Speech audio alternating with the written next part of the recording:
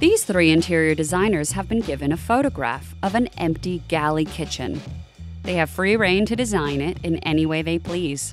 My name is Courtney McLeod, and my design style is elegant, but with a wink and a smile. I'm Sasha Bikoff, and my design style would be if Marie Antoinette was at Studio 54. My name is Becky Carter, and my designs are fearless, architectural, and palette savvy. No clients, no restrictions, just blank space. This is definitely a typical city kitchen. It's small, it's sad. What I don't love is that this window, it's not getting celebrated. We are really limited on space. We're really gonna have to rework this floor plan in order to make things all fit.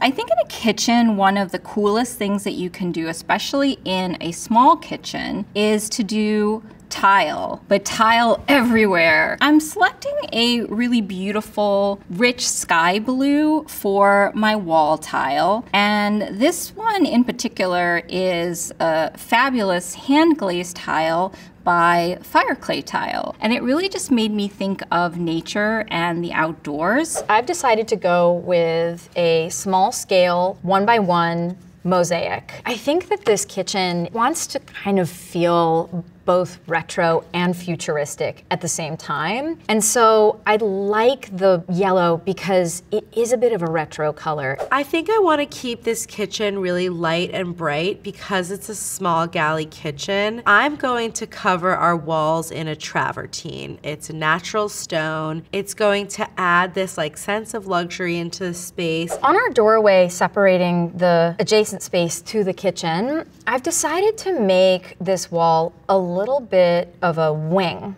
here. And I'm going to be adding a marquetry, sort of a parquet, up the side of this wall. Parquet and marquetry is something that's commonly seen in more historical buildings. And I just think it would be really fun in my sort of futurist kitchen.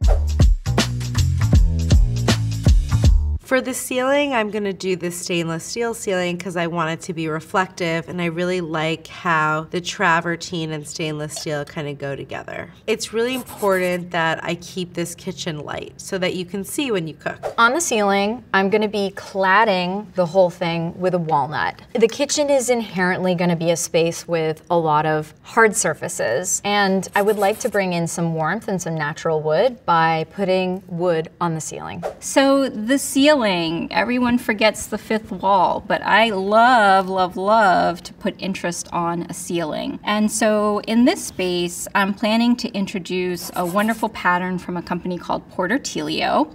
And they do these amazing hand-painted wallpapers on Japanese tea paper. So in this kitchen, we have what looks like an oak floor. It's not a very remarkable material. I want to go with something that's just a little bit more flashy. The flooring that we're going to be working with here is very heavily inspired by a designer named Gio Ponti. And what I'm doing is I'm creating a geometric field of different colors and stones using all these different kind of stone colors. These could be marbles, granites, quartzites, you name it. I'm gonna use the same travertine stone that I'm using on the walls on the floor as well. I want there to be a really nice transition from the walls to the floors. So I really want to incorporate additional pattern into the space. And so for me, the ceiling and the floor are going to echo each other. My best piece of advice when you're trying to live on the edge with pattern is to remember scale. So if you're working with two bold patterns, you want to have one that's more loose, larger, more abstract,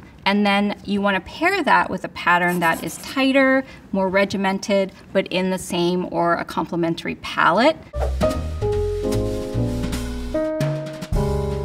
So the window has this very heavy black frame. The window frame that I would like to do is stone. We're going to be using one of the stones from the floor, which will be this yellow. I'm also changing the design of the framing. So instead of having this more traditional kind of 4-panel window system, I'm switching it out to a design that feels a little bit more like something you would see in a more kind of European modernist apartment. I designed a custom roller shade that is made with brown leather and perforated with holes so that you get these little peekaboos of the scene behind the window. I am going to take off the window frame, and I think I'm going to just create a more simple window frame around this window. So for the window, I wanted to do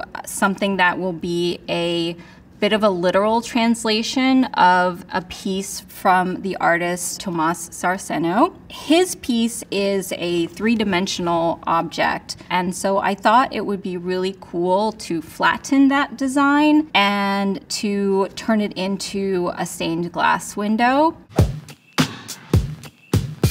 So the first thing I want to do is move the sink underneath the window. And the idea behind this is that you can wash your dishes, you can clean your fruits, and you can really enjoy this view. Now for me, in a small kitchen like this, the best real estate is right next to the window.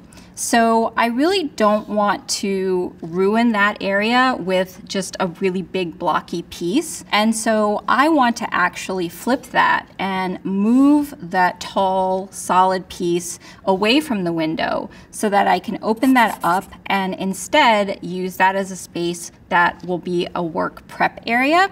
When I got the heartbreaking news from AD that I could not take down this wall, I started to really lean into a true galley kitchen.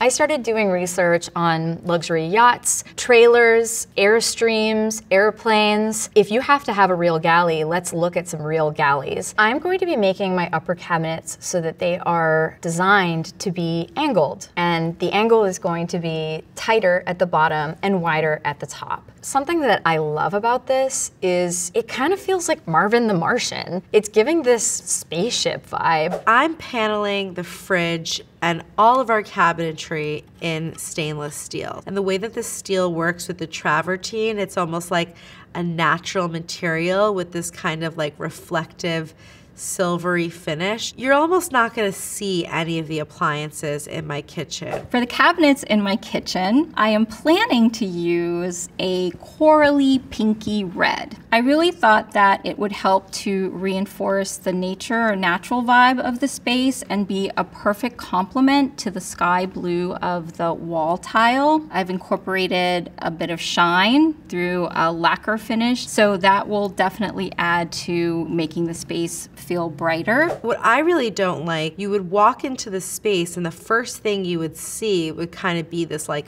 big refrigerator. I always like to hide them. So what I'm gonna do with the fridge is I'm gonna move it to the left side of the space. That way, when you walk into the room, you are not going to, see the fridge first. So on my upper cabinets, I'm going to be designing them with these porthole windows that allow you to see ever so slightly into the cabinets themselves. I like it because it does harken back to a little bit of a marine feel.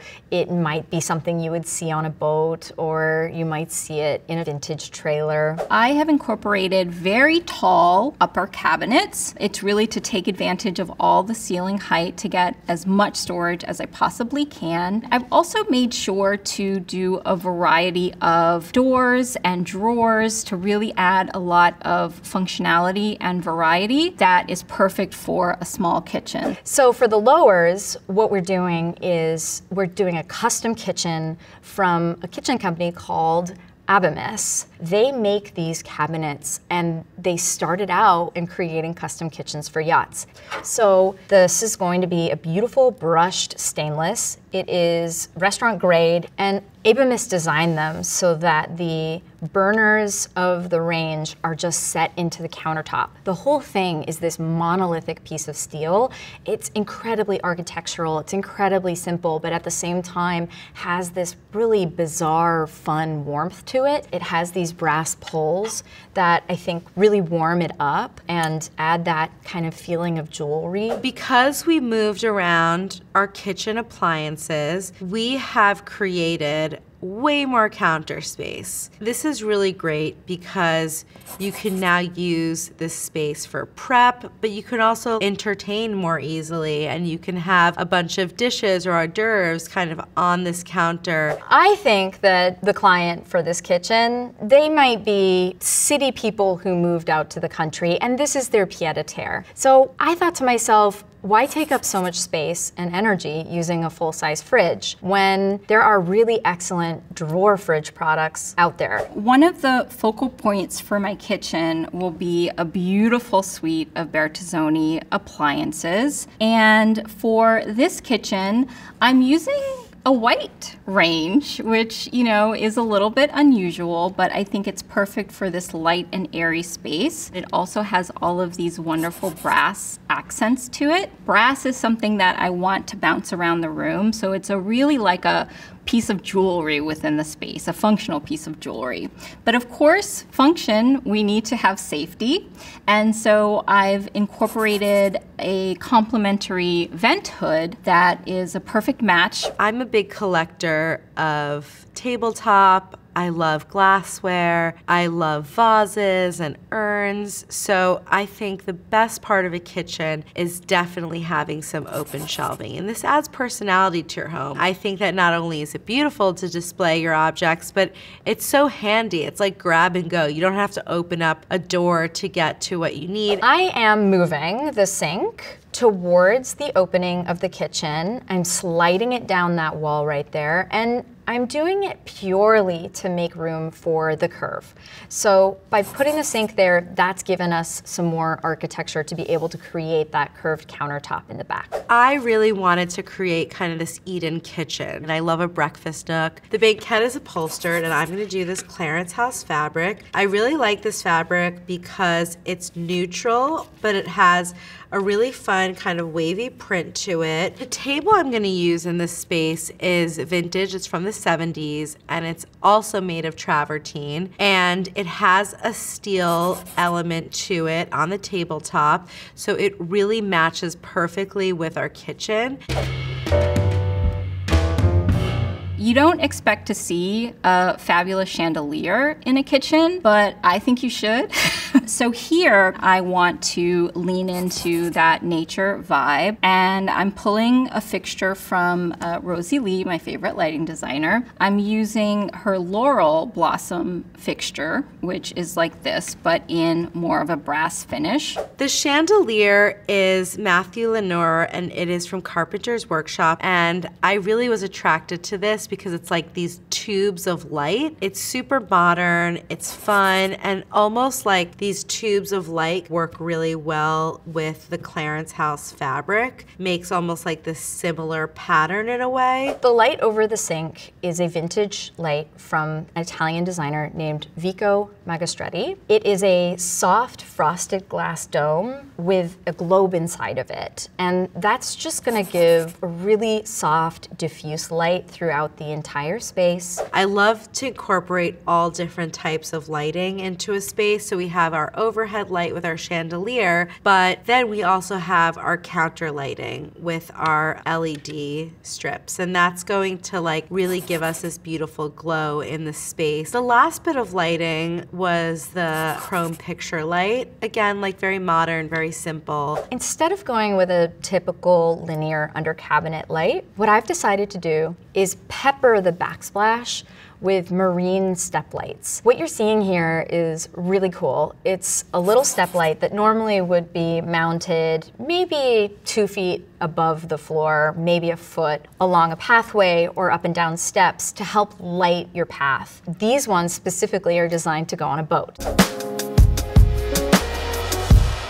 The piece of artwork that I chose is an iconic black and white image of Bianca Jagger coming into Studio 54 on a white horse. I wanted something that was kind of like iconic New York, that went with the view and went with our steel and our metal and our travertine, and also this like wavy kind of groovy fabric. I like to hang art in my kitchens. This is a painting of the ocean, and it sort of feels like a little window looking out to the sea. I like that it's a sort of tongue-in-cheek nod at our fantasy ship that we've created here. My favorite element of this room is my little herb garden, which is these wall planters that I found that have this kind of like futuristic space age feel to them. They're made of fiberglass and they go directly onto the wall, and in them is basil and rosemary and parsley, bringing nature into the space. I have styled the countertop with an almond belfried tea set. They have a very Bauhausian quality to them. They're super geometric and they feel very simplified, but also a little bit out of this world. I really love my kitchen. It feels personal. And that's what I always try to do in my designs, to think of someone who is not afraid to express themselves in their home. I think a lot of people kind of like steer away from stainless steel kitchens because they maybe feel like it's too industrial, but I think this is a great example of how chic and cool they could look. This is somebody who may not be cooking elaborate meals, but when they have cereal or they get their Chinese takeout, they're doing it with style.